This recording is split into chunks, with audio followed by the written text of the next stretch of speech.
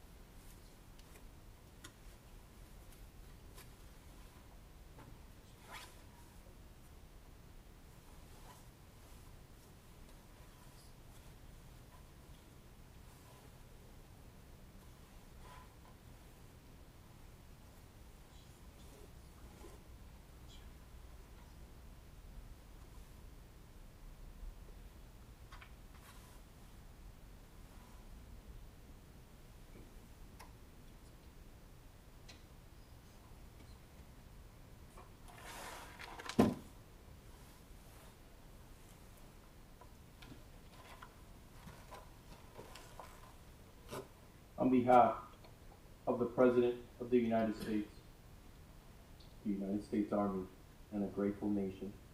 Please, accept this flag as a symbol of our appreciation for your loved one's honorable and faithful service.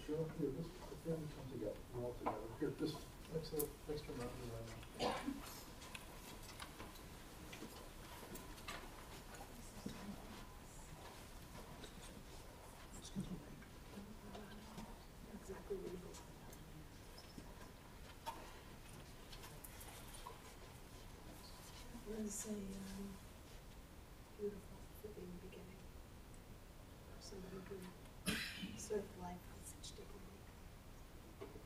We now tear the ribbon, which is a sign of mourning. As we tear the ribbon, we say that just as we tear the ribbon, our hearts are torn from torment.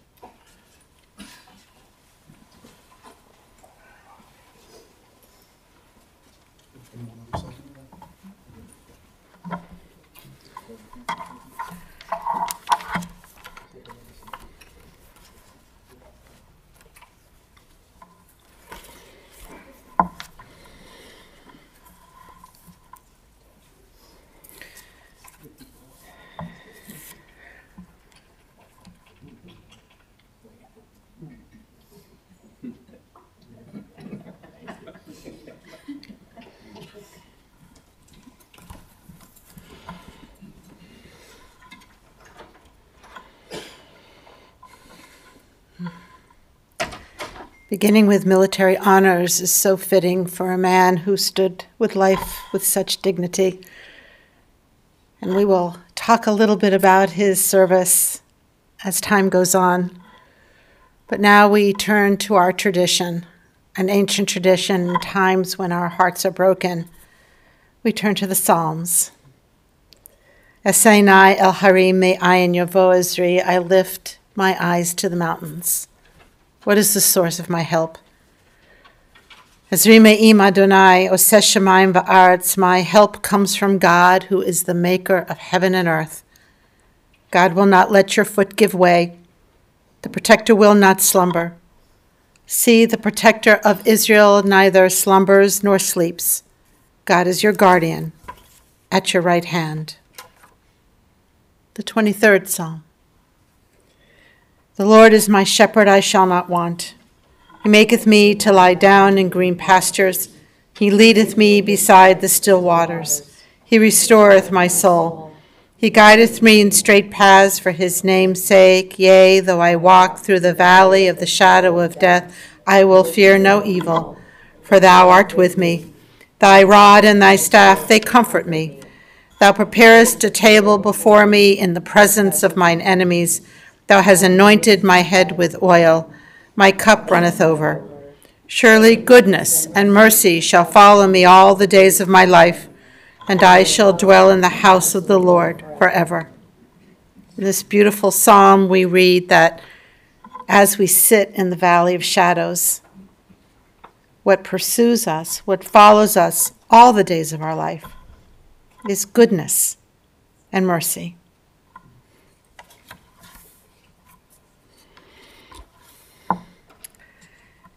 In the rising of the sun and its going down, we will remember him. In the blowing of the wind and the chill of winter, we will remember him. In the opening of the buds and the rebirth of spring, we will remember him. In the rustling of the leaves and the beauty of autumn, we will remember him. At the beginning of the year, and when it ends, we will remember him. And when you are weary and in need of strength, you will remember him. And when you are lost and sick at heart, you will remember him. When you have joys you yearn to share, you will remember him. As long as we live, he lives in our memories and our thoughts and our stories, always a part of us, and we will always remember him. In the book of Job, it says, Adonai natan v'Adonai lekach yehi shem Adonai mevorach. God has given, God has taken away. Blessed be the name of God. We are an ancient people, well acquainted with grief and the shadows. Death and sorrow are not strangers to us, yet the centuries have taught this, that a good name endures beyond the grave. And he had a good name. And that there is strength in faith. So now we say with Job, Adonai natan, God, you have given us a loved one who will never be forgotten. And for everything that was good and enduring in his life, we offer the deeper thanks of our hearts. Adonai lekach, and God, you have taken away. We pray for strength to turn our broken hearts into an altar of trust. And we will say, Yehi Shem Adonai Mevorach. Blessed be the name of God, now and forever. We sat together, a small handful of us, yesterday, telling a lot of stories, remembering a lot of beautiful vignettes. And these stories, of course, do not end and cannot be all told right now. It's lifelong, the lifting of the stories and of the memories. But for now, for a tribute right this moment, Phil's children want to come forth, and then his grandchildren want to come forth. So I ask the children to come forth first, Caryn and Lori and Glenn.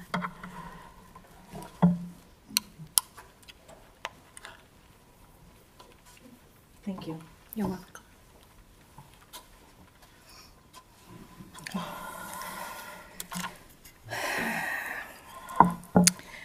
Thank you. Thank you all for coming. As you know, our dad retired from Zagon Business Service, but he never stopped working, learning, and helping others. He just recently called my sister to make sure to call a customer, a printing customer, to make sure he got his invoice and his printing was delivered. He never stopped working. When I exhibited, and I'm just going to show you, I have really small notes here, so I'm going to be really fast. When I exhibited at a local trade show with, my old job, Gina and Tammy, you can hear this, Dad was always there helping me.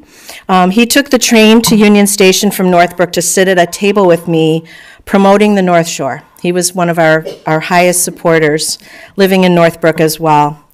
The Chamber of Business Expo was his favorite event every year. He enjoyed talking to people. Friends now to this day have told me that now they know where I got my niceness from after meeting him. So I take that as a high compliment. The recent times that we've had, and again, we all know what a wonderful man he was and how much we all loved him, and he loved all of you. But the last recent times that we spent at Glenbrook Hospital, just getting treatments and taking him back and forth to various doctor's appointments, I really listened and got to talk to him one-on-one, and I really value that time where no spouses, children, grandchildren, no offense, children, but we had some really good, and he listened to my stories. He said he liked my stories about the restaurant that I work in now, and it was just something to pass the time, something to deviate from what we were going through. But he did listen, and I told him just a few days ago, I'm still going to be telling you my stories because no one else will listen but him. So I want to treasure the memories that we have and the lessons that he shared with us as growing up and as adults and with our own families. And every single day, Dad told me, love you, baby, every day, person on the phone. And I, of course, told him I loved him because you never know when your last time's going to be, so we didn't take any chances. And the other thing he told us, especially these last few weeks, was thanks for coming. And that was something that was a given that, of course, where else would we be? But we love him, and we want him to just rest well. And really fast, I want to thank our wonderful caregivers. Mr. P was Alicia and Pierre those last few weeks, and Delia and Angie. You've been so wonderful to our family, and you are now part of our family, as we told you, so you're stuck with us. And Mom, of course. And I just wanted to tell my dad that because he was very concerned about the People magazines that came in every week, that I brought the People magazine, and I will continue bringing the People magazine. So don't worry, we will take care of them and share them. He wanted us to share. So thank you for listening, and thank you all for being here.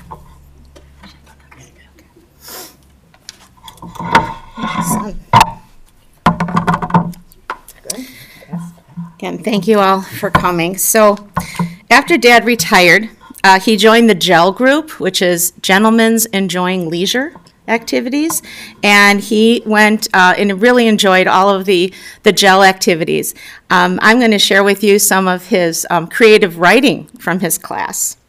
He never let us read what he wrote or what he was working on, but sorry, Dad, we found the folder of these wonderful treasures. And along with all the true events of his life, he also wrote fiction. He wrote about space travel. He wrote about being a professional athlete. He wrote about interviewing U.S. presidents, even Trump. And he even wrote an Academy Award acceptance speech. Matthew, I will have to share that with you. All from his perspective. I wish he wrote about the time that he flew to L.A. to try out as a contestant on Wheel of Fortune, but that's a story for another time. So I read these stories last night for the first time. Some written on the back. This is one written on the back of all of his Sports Lodge extra paper. He still was always recycle, repurpose, and reuse. So I remember one of these events vividly, but I was fascinated to hear from his perspective. So Caryn was 10, I was 5. Glenn, I don't know, do the math. 3. Yeah, okay. So in Dad's own words, I want to share with you one of his stories, and it's entitled My First Pet. Mom, I'm sure you will remember this. My wife and I were to attend a parent-teacher conference at my daughter's school. Of course, we would go and support, and sitting at the rear of the room in a tight school desk, the teacher asked all the assembled parents a series of questions to get the feel of their child's home life. One by one, the teacher asked each parent what type of pet was part of their family. A parrot, a dog, a cat, a ferret, and on until the question was raised to us. Being honest and forthright, we replied, "We do not have a pet of any kind in our home." All eyes turned from the front of the room to us, staring with disapproval, anger, disgust, disappointment of being unworthy of parenthood to deny your children the excitement of bonding with a pet. I felt humiliated that we were the only parents that did not have a pet for our children. So a friend of mine who owned a farm nearby told me that one of his dogs had a litter and I could have one of those puppies at no charge. Well, boy, that was the deal I could not refuse. So I arranged to pick up the puppy, brought him home in a corrugated box, to the dismay of my wife, who was not in agreement to bring home a puppy, let alone without her permission. So I was forced to sleep on the couch in our small family room downstairs. with the puppy 20 feet away in the nearby kitchen. All night, the puppy squealed, cried, barked, made all kinds of noises that everyone heard it all over the house. Needless to say, my wife gave me an ultimatum to either return the puppy to my friend's farm or start looking for a new address for me to live. After that episode, we never had another pet in our home, although now my grown 3 children have dogs of various sizes and breeds. So these were a real treasure. So thank you, Dad. We'll be publishing those stories soon. Thank you.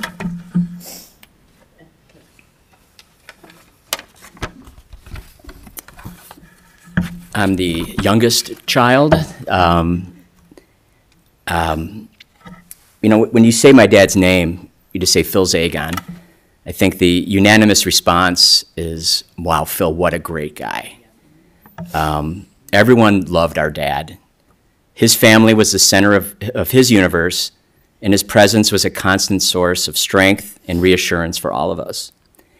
He taught my sisters and I the true meaning of love through his actions, always putting our needs before his own, and showing us that caring for one another was the greatest gift of all.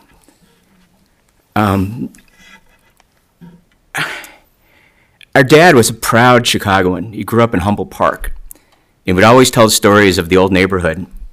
He was a huge Cub fan and a huge Bears fan as well. Even as late as last week, we were talking about the Bears, and while he had a difficult time speaking, he whispered to me, he said, "Glenner, the only way to fix the Bears is to hire a new coach and get all new players." And I'm like, well said, Dad, that's perfect. I used to call him before every game, and he'd say, "I can't talk right now. I'm on my way to the airport. I'm coaching the Bears." And if they lost, it would kind of ruin his day. He really had a rough day. But he always bounced back very quickly. He used to always take my sisters and I to Cub games. He taught us important life lessons like disappointment and how to fill in a good scorecard. He always bought a bag of peanuts outside the stadium, and we'd enter the gates of Wrigley Field, and it was truly the best. I can't even describe how great it was. My sisters and I had the privilege of taking him to one last Cubs game in September, and it really was the perfect day, and they won that game as well. A lot of people don't know this, but our dad also invented Costco before there was a Costco. He was a king of purchasing large quantities of household items like Colgate toothpaste, Kleenex, tinfoil, and his favorite, Tide Pods. And he would stockpile those in his garage. He called it the warehouse. And anytime we visited, we'd ask if the warehouse was open, and he'd say with a big smile, "Sorry, we're closed." And then he'd give you whatever you want. And I don't think I've ever bought a box of Kleenex in my life.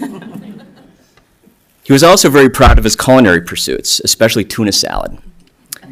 I never had the stomach to actually watch him make it, but let's just say he would put things in that tuna that had no right being together. And although it was tough to swallow, I'm really going to miss that tuna. My dad opened a printing company.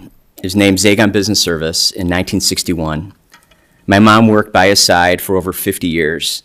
And my sisters and I worked there, as well as my cousins, during school breaks.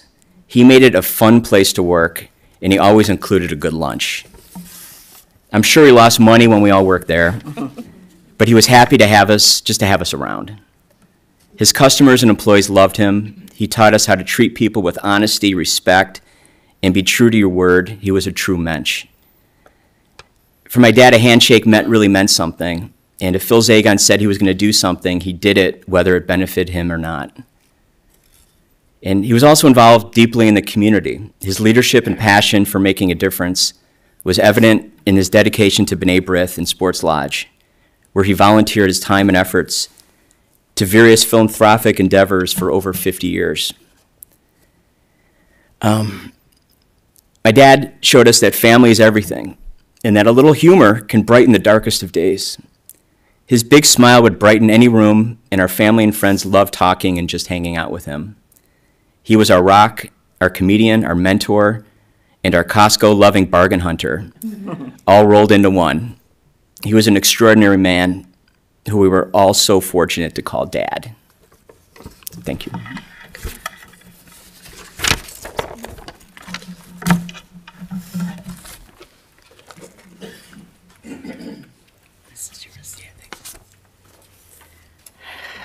Matthew and the grandchildren, I guess you're all coming up?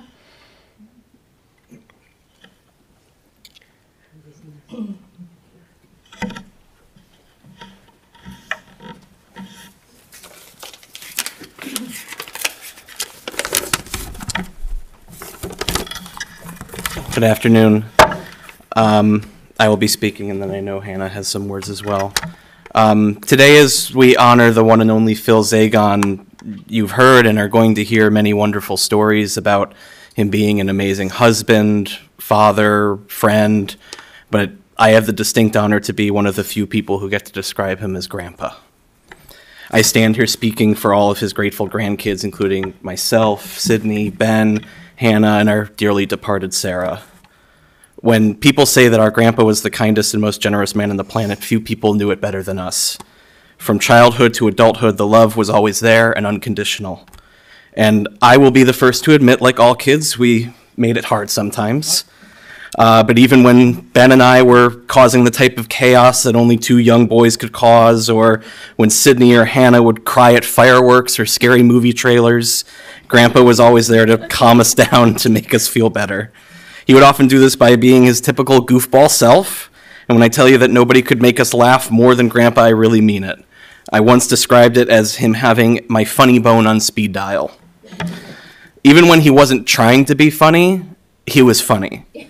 But he was also an incredibly kind and gentle human being. And of course, generous doesn't even begin to describe him. He was the master of what Sydney and I eventually titled the Grandpa Handshake, which was, of course, a regular handshake, as we were saying goodbye, but somehow he would manage to slip a $20 bill or something similar in your hand before you can even realize it. It was something that was never expected by any of us, but always appreciated when it happened.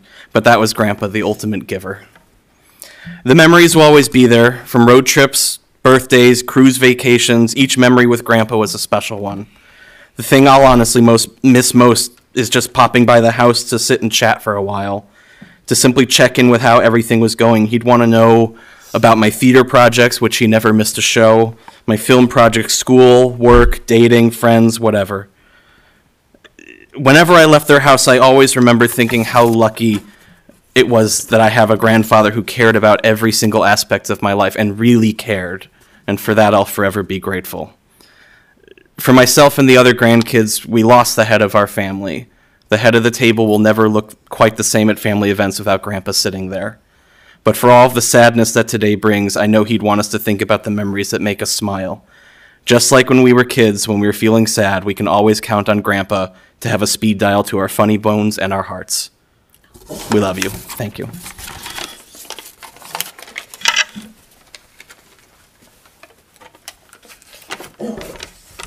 Hi.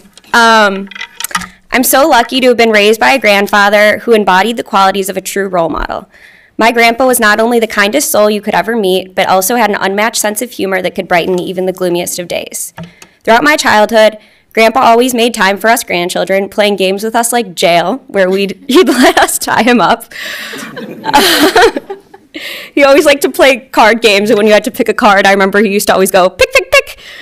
And visits to the pool where he conducted his exclusive water aerobics class, attended solely by the two of us. And if he wasn't hanging out with us grandchildren, you could bet he was in his favorite chair, ready for his daily dose of Judge Judy.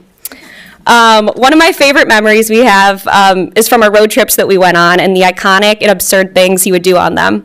Like when we checked into a hotel and expecting special treatment, he said, "I'm a Marriott Rewards member." And the response was, "Sir, this is a Hampton Inn."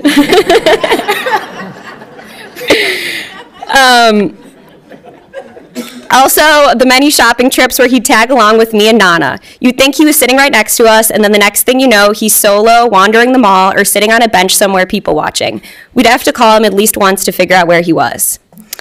Grandpa was everyone's biggest cheerleader, supportive of everything we did and always willing to give advice. Not only was he the biggest investor in my kombucha, or as he called it, kombuchi business, but every time he'd see a new Arby's commercial, he'd always give me a call and tell me how much he liked it and wanted to try what was being advertised. I loved bringing him over new sandwiches to try and watching him devour it, even if he wasn't thrilled about the price. We'll all miss you so much, Grandpa, and we're so glad we got to spend time with such an amazing person like you. Thank you for everything.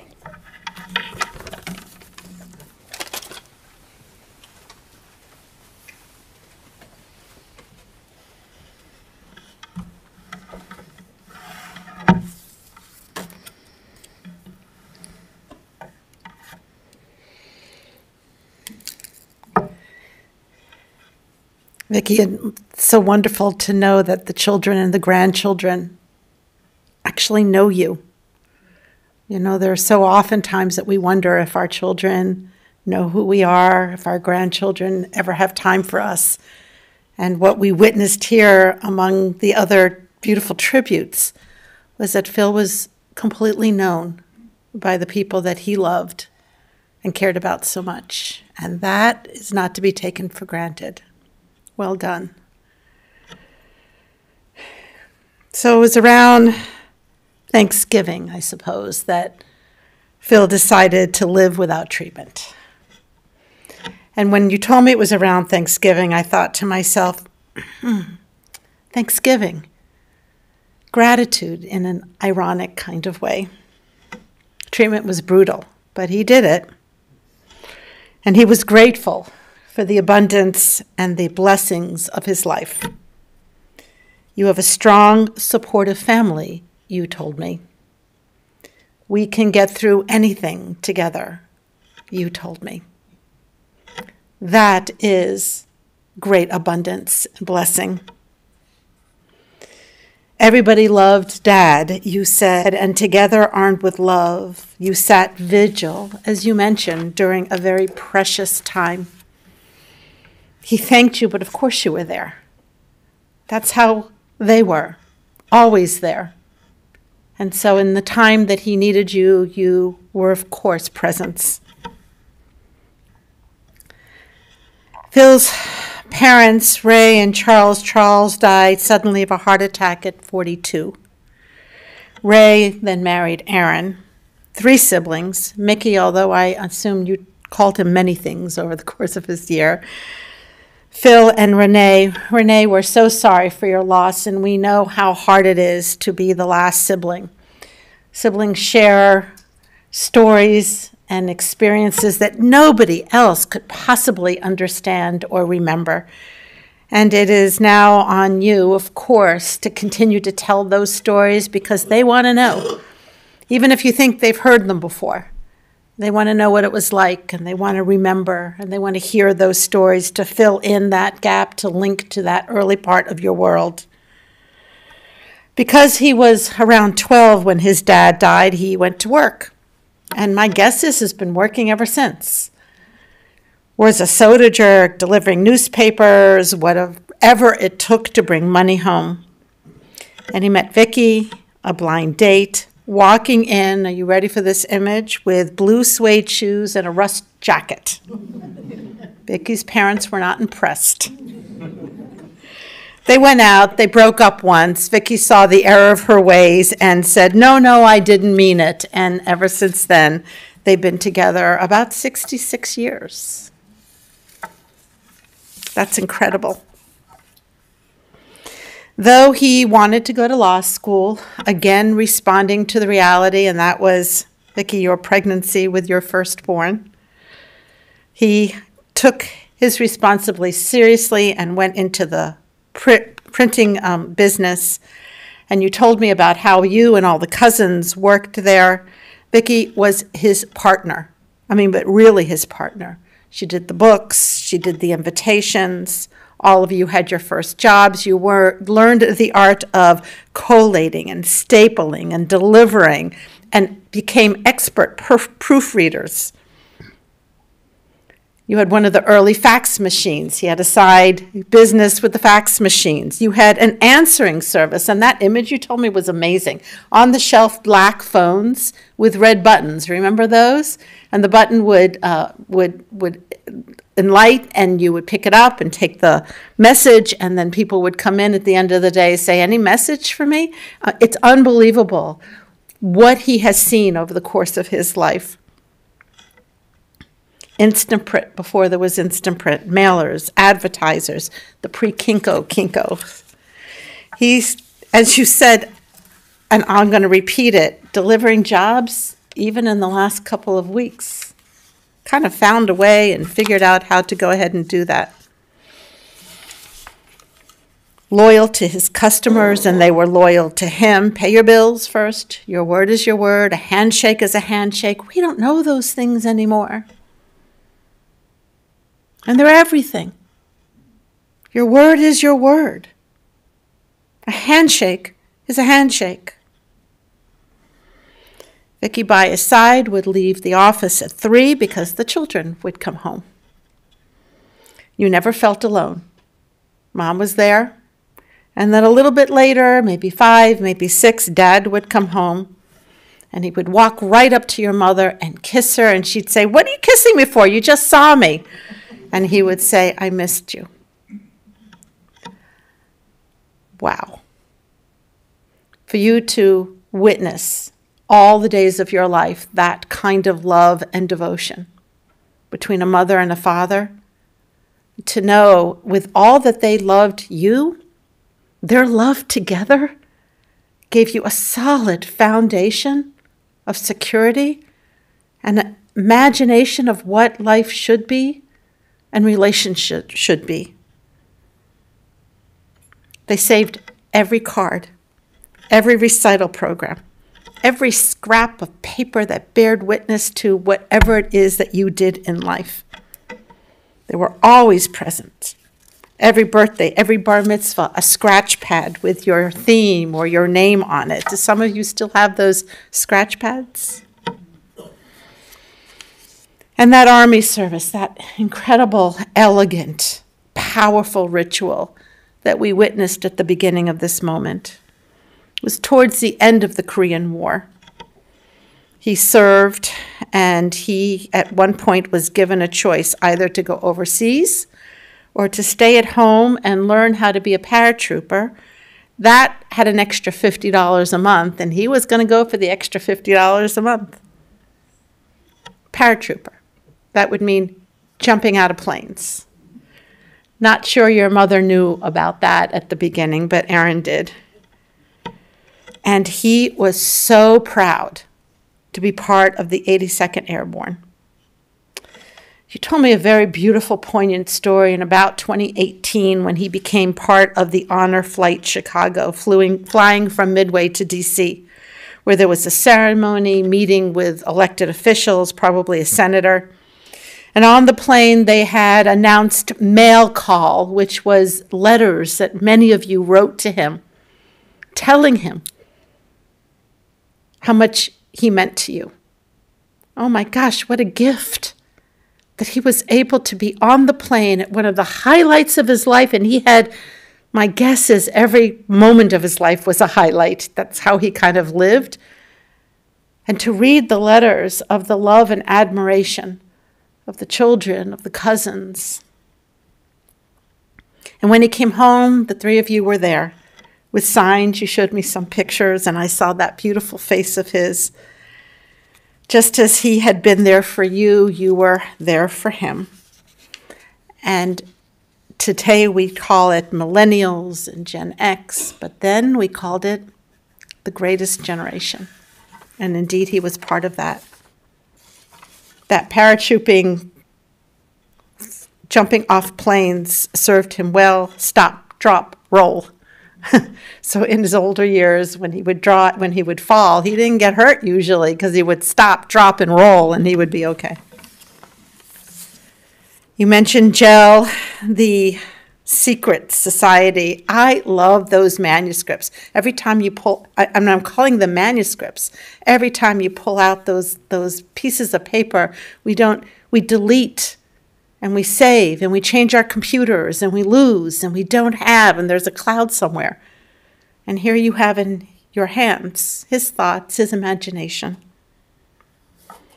You mentioned B'nai B'rith, but you didn't mention that he was Midwest Regional President. Did I get that right? Incredible. Everybody recognizing his leadership at a dinner that they had, congratulating him. He had the Cousins Club, the Israel Trip Friends, the Friends from Humboldt Park. Groups and groups of people that the two of you, Vicki, were just always in different circles of friendships. He helped people that you don't even know that he helped. He preferred to trust rather than be cynical. He preferred to give rather than to be suspect. Ask them the time that he lent the car and the title of the car to a kid.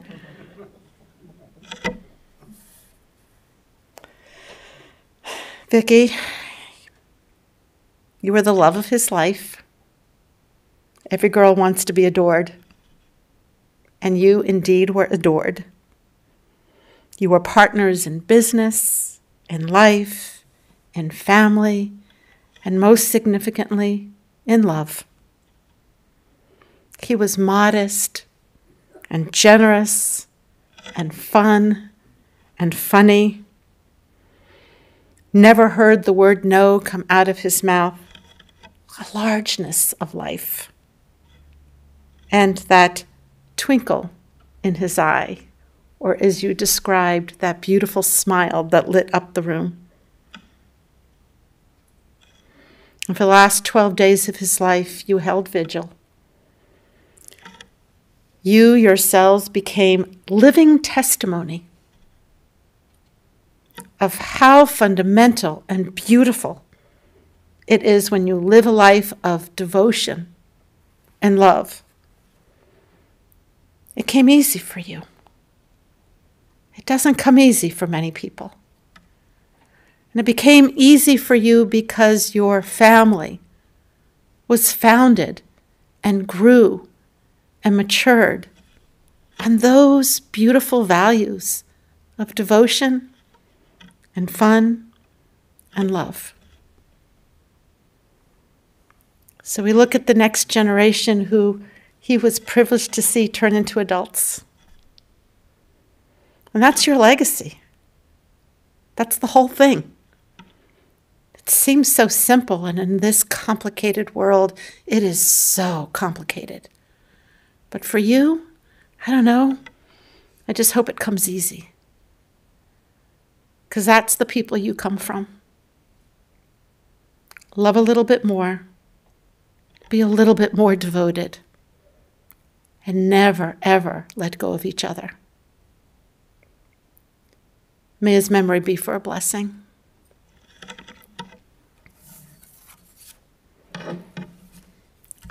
Please rise.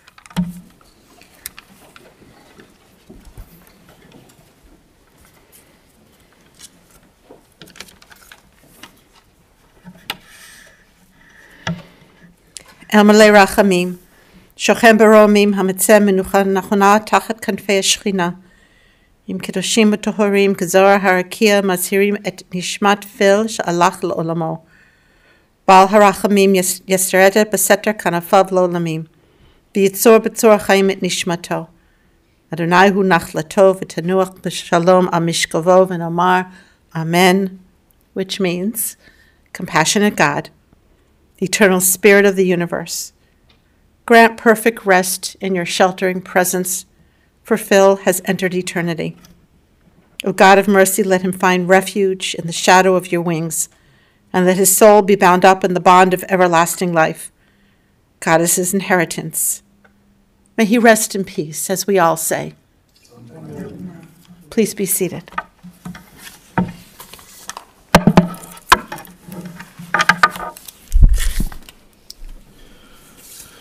Ladies and gentlemen, the interment service will continue at Shalom Memorial Park Cemetery, located at 1700 West Rand Road in Arlington Heights.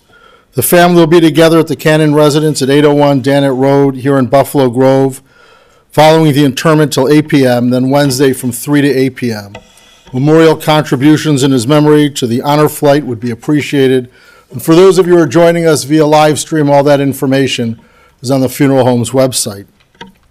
For those of you who will be driving in the funeral procession to the cemetery, the procession will be forming in our parking lot. Please obtain an orange safety funeral sticker to place on the right-hand side of our windshield.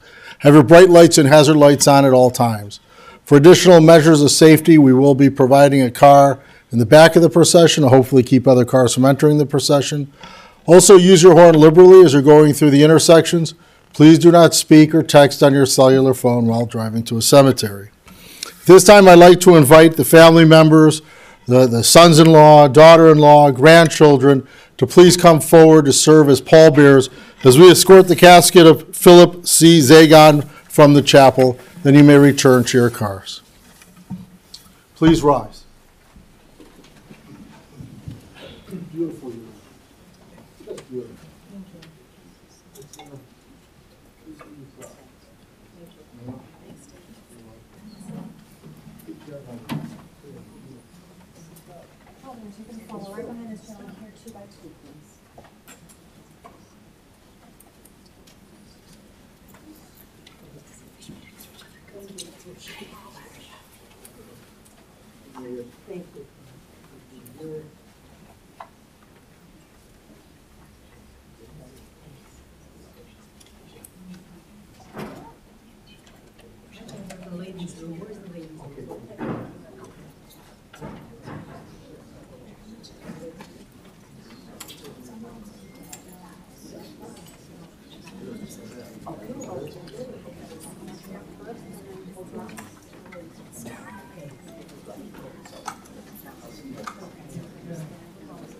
Renee?